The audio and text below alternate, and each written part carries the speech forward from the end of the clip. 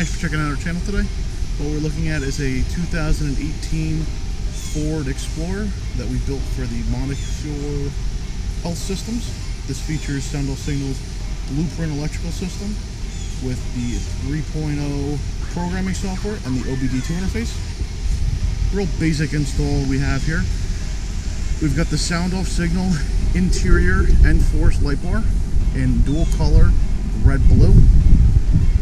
Underneath the mirror, we have Sound Off Signal service mount intersectors, and we have Sound Off's new vehicle-specific bracket for the Ford Interceptor utility.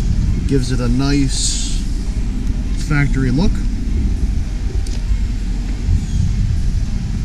and it gives very nice side angle off of that also.